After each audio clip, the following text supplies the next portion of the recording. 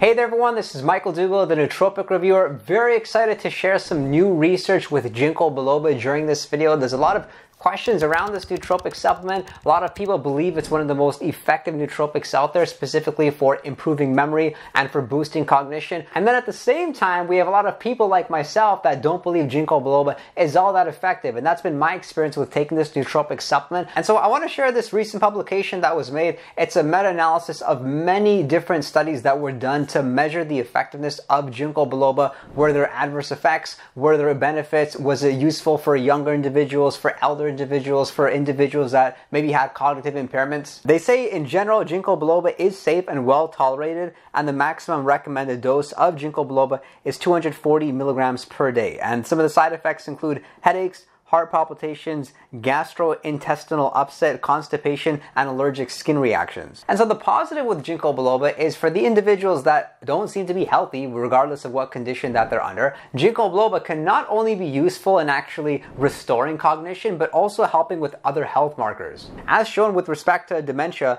a 52-week randomized double-blind placebo-controlled study did show that it appeared to stabilize and improve the cognition performance as well as social functioning of dementia patients for 6 months to a year. And they further say that a review of 9 trials did conclude that 240 milligrams a day of a specific form of Ginkgo Biloba was actually able to decelerate decline in cognition, function, behavior, and global change at the 22 to 26 weeks in patients with dementia. However, it's important to note in the context of dementia or early Alzheimer's is that Ginkgo Biloba did not actually help to potentially prevent dementia happening. It was more like it was able to somewhat help with cognition after individuals had already realized that they had some sort of form of dementia. And the same thing applies with respect to cardiovascular risk, which is interesting because most people do look at Ginkgo Biloba like a cognition booster, like a memory supplement, but now there's a lot of research showing that it can potentially be just as useful as your daily multivitamin. As shown in terms of preventing dementia, there is also insufficient evidence to support the use of Ginkgo. And then with cardiovascular disease, effects of Ginkgo on cardiovascular disease and risk factors, including hypertension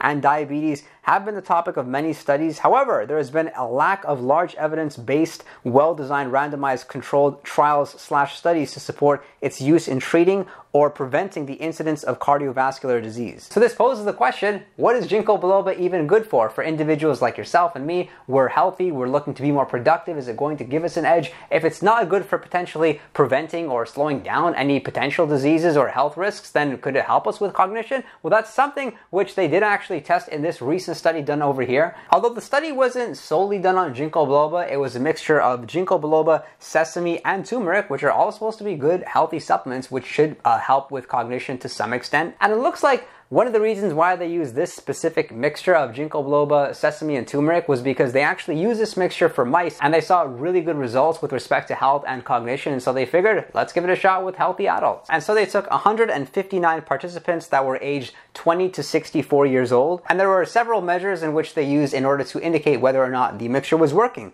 One being, for example, the Wechsler memory scale. They've also got the trial making test and the Stroop color and word test. And unfortunately, they didn't see any positive results with the healthy individuals in using Ginkgo Biloba specifically for improving their memory. And further, healthy elder individuals showed no improvement in memory, but showed improvements in executive function after 6 weeks of administration. And so this research is obviously very disappointing, but it's not been a surprise for me. I've used a lot of different nootropics, and I've never considered Ginkgo Biloba to even be close to like my top 10 nootropics. I've not found it effective in boosting my memory. And then also through learning through this channel and learning from all the great viewers, I've probably found like maybe 10% of individuals that use Ginkgo Biloba do see some sort of good benefits, but when they see benefits, they definitely are noticeable, and these individuals actually stick to Ginkgo Biloba use long term, and that's because of the fact that nootropics are going to be highly variable for individuals. Of course, some nootropics are going to work really well for me. It doesn't mean that they're going to work very well for you, but I'm very fortunate to be pretty sensitive to nootropics, and I love the fact that Ginkgo Biloba, it's seen as a considerably safe nootropic supplement, and they've actually previously found that about 2% of households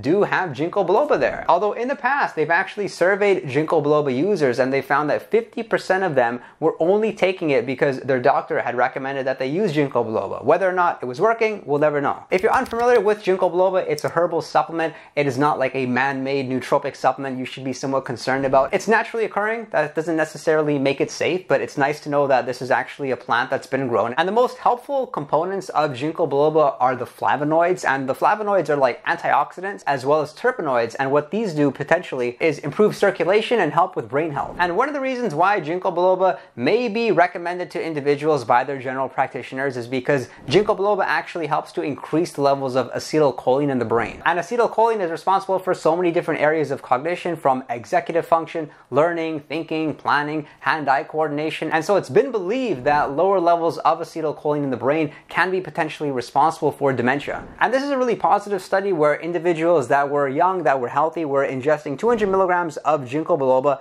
prior to a cognitively demanding task, and it was shown to have benefits in improving short-term memory attention span, processing speed, and reaction time. However, looking at this graph over here, they actually did a survey about 400 participants, and they were surveyed on different nootropics and their potential effects, and look how low Ginkgo Biloba ranks as a nootropic for potentially improving focus. Something positive though about Ginkgo Biloba is that it can potentially increase dopamine levels. So when dopamine levels are higher, it means that we're more motivated. It means that we have a little bit more ambition when we wake up during the day. I've talked a little bit more about how to raise your dopamine levels in this video right over here. Super important, especially when you have lower dopamine levels. That's often going to be responsible for you having low energy, lack of ambition, and tiredness. But just how effective is Ginkgo Biloba going to be at improving mood and helping to reduce anxiety levels, which is one of the reasons why a lot of people do happen to use nootropic supplements. And there's actually a handful of studies where they have observed that there was a benefit of using Ginkgo Biloba for stress and anxiety. In one study, 170 people with general anxiety were either treated with 240 milligrams of Ginkgo Biloba, 480 milligrams of Ginkgo, or a placebo. And the group that was treated with the highest dose of Ginkgo Biloba, they actually reported a 45% reduction in the symptoms of anxiety compared to the placebo group. So this makes it a great option. Perhaps if you question your serotonin levels, maybe if you've tried lion's mane or some of the other great mood-boosting nootropics and you've not seen good results with them, Ginkgo Biloba may do something for you. And given that Ginkgo Biloba is a very strong antioxidant, a lot of people are surprised to learn that there's a lot of health benefits with respect to inflammation, vision. For some individuals, it's helped with sexual dysfunction, vertigo, premenstrual sickness, and the list goes on.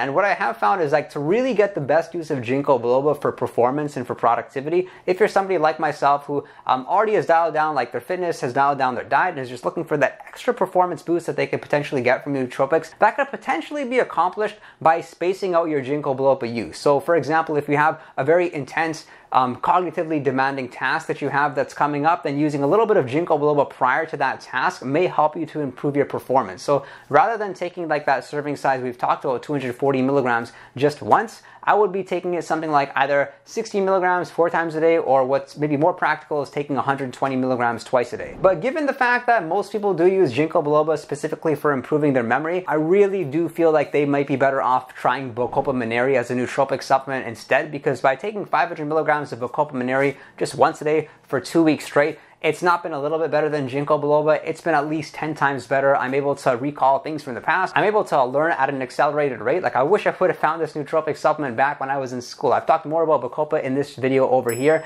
And what are your thoughts on Ginkgo Biloba? Some people really find it effective. Some people wonder, what is it so hyped up for? Unfortunately, I fall in that category of individuals that really didn't find it too effective at all. Do subscribe and drop a like if you did get value from this video. If you'd like to chat with me one-on-one, you can do so over on Patreon. And be sure to visit our Discord server. We have a 24/7 chat room. We're answering questions in a time-sensitive fashion. I thank you for your interest in nootropics and look forward to seeing you next time.